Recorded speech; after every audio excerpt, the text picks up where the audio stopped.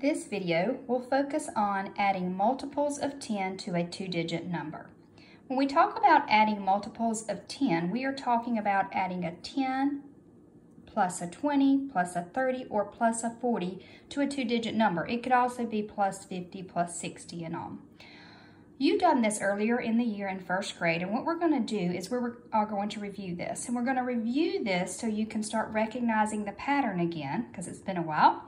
Because we're going to take this strategy and we're going to also use it in the next couple of days to work on subtracting 10 from two-digit numbers and from multiples of 10. So when you learned this earlier in the year, you probably worked with a hundreds chart. You probably even got to a point where you didn't even have to look at the hundreds chart, and that's great. We're going to practice two problems with the hundreds chart as a review, and then we're going to try to use the idea of the hundreds chart to answer the last two problems, okay? And then you will try some on your own. So let's just review. The first one we have is 13 plus 10. So 13 plus 10, I just cut out a little piece of paper and I'm going to put this at 13, okay? And what you would have done earlier in the year, if I'm going to add 10, a lot of you started off counting 1, 2, 3, 4, 5, 6, 7, 8. Notice how I went from 20 to 21. That was 8, 9, 10. So I am now at 23, okay? So 13 plus 10 is 23.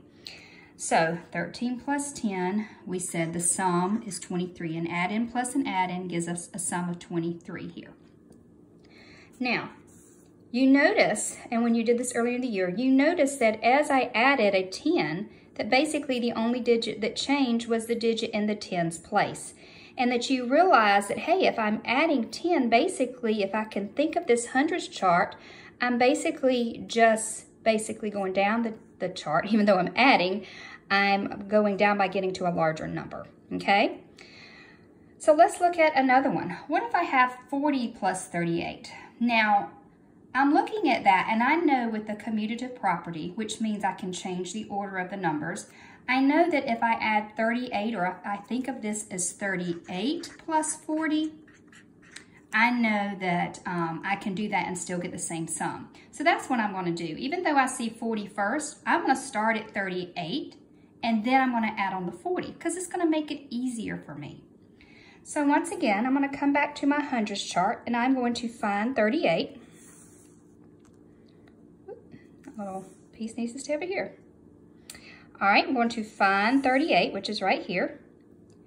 And if I wanted to add on 40, now remember just a minute ago when we added 13 plus 10, remember we just went down basically one level here to get to the sum of 23. So that same pattern is that I'm going to do the same thing here. Instead of having to count 40 ones, I know that this would be plus 10. I know this would be plus 20, this would be plus 30, and this would be plus 40. So 38 plus 40 gives me 78. Once again, you notice as we move down, the only digit that changes is the digit in the tens place. Plus 10, plus 20, plus 30, plus 40. So 40 plus 38, or 38 plus 40, gives us a sum of 78. All right, so we recognize that pattern. So what I want you to do, we're going to envisioning this hundreds board. We're going to close our eyes and we're going to think of this hundreds chart or hundreds board in our head. And we're going to visualize it. And we're going to visualize that when we are adding 10 or multiples of 10, we're going to imagine moving down the chart from wherever the number is that we're adding on to, okay? So let's look here. We're going to start with 81 plus 10 first, okay? So I want you to kind of close your eyes, and I want you to picture that hundreds chart you've seen since kindergarten in your head. I want you to find 81 on that hundreds chart, okay? Think of where 81 would be. And if we were to add 10, think back what happened when we added 13 plus 10. The only digit that changed was the digit in the tens place. We went from 13 to 23. So if we're at 81 and we're adding on 10, the only digit that's going to change is the digit in the tens place. And remember, we're just adding on one 10, so we just are moving down one level, which gives us 91. Let's check ourselves. If I am at 81, remember when we did 13 plus 10 is 23, that pattern, 81 plus 10 should give me 91. And if I checked it, 1, 2, 3, 4, 5, 6, 7, 8, 9, from 90 to 91, 10. Okay? So 81 plus 10 is 91. So now let's try another one. 20 plus 62. Now remember, with the commutative property, which means I can change the order of the numbers when I'm adding only when I'm adding right now, not with subtracting. 62, I can think of it as 62 plus 20, okay? So I want you to kind of close your eyes, and I want you to picture that hundreds chart. Find 62. Now once you find 62, we're gonna add on 2 tens. So we're at 62, we're gonna add on 1 10. Think about where that should land. The only digit that should change is the digit in the tens place. So it goes from 62 to your right, it's 72.